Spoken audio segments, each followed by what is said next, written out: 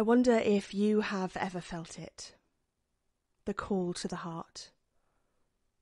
Maybe you have, that tug, the pull forwards in your chest, almost an ache, a call onwards, a beckoning.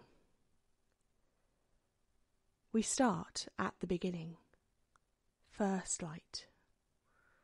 The very first lines along the east, the low light that brushes a sheen across the water. A small gleam, a beginning and a calling. Wake up, it's saying. The darkness was a dream. It is morning. The dayspring is nearly here. The dawn is breaking. Wake up, sleeper. Arise from your slumber. This is not candlelight, the slow flicker lazily ebbing us to sleep, but waking light. The radiant dawn is calling us to wakefulness. This light is bright, sunlight, brightness of eternal light. This is the light that enlightens us. But this enlightenment isn't for our information. It's for our transformation. The light that this light sheds for us does not inform us, it transforms us. The light who is coming into the world does not come to expose our failings, but to love us. Love does not accuse, but takes our brokenness and offers us back nothing less than our own healed, tenderly loved selves.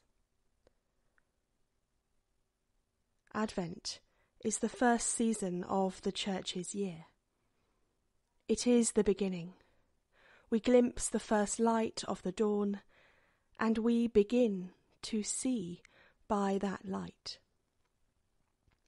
This is the beginning of the heartbreakingly beautiful story of our God, who becomes one of us in order to call us, to beckon us, to draw us back into the loving God's embrace.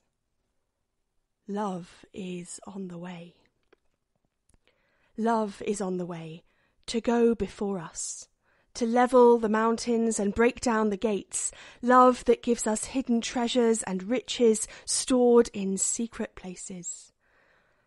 Love that knows us more intimately than we know ourselves and summons us by name. Calls at our hearts to let love in.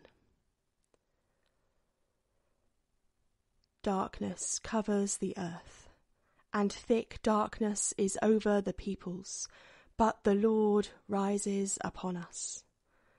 The brightness of the dawn is breaking, and as we look, we become radiant in it.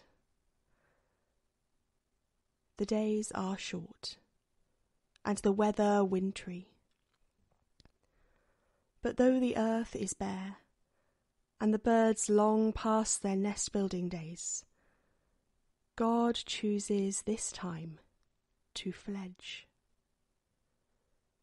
Love is on the way, and love calls at our hearts to let love in. Let every heart prepare him room.